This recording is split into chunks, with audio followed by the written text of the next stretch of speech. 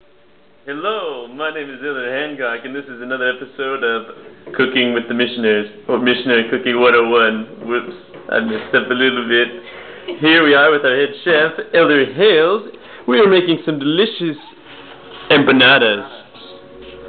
There, what are we doing here, Elder Hales? Alright, well, we've got the batter. Filled it with a little bit of chocolate pudding with bananas. Now we're going to fold it over, seal it up, and fry it. Fry it till it's nice and hot and toasty. Look at that smashing action with the fork. It's good enough to eat, but we can't eat it because it's not cooked yet. Ooh, and here we go. Let's put it in. Ooh, listen to that sizzle. Look at that.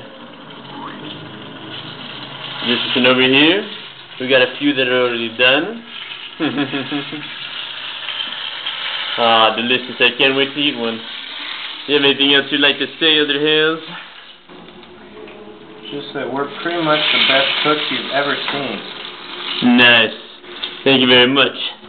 Well, this has been another exciting episode of Missionary Cooking 101. I've been your host, Elder Hancock, here with a special guest chef, Elder Hales. Until next time, ciao.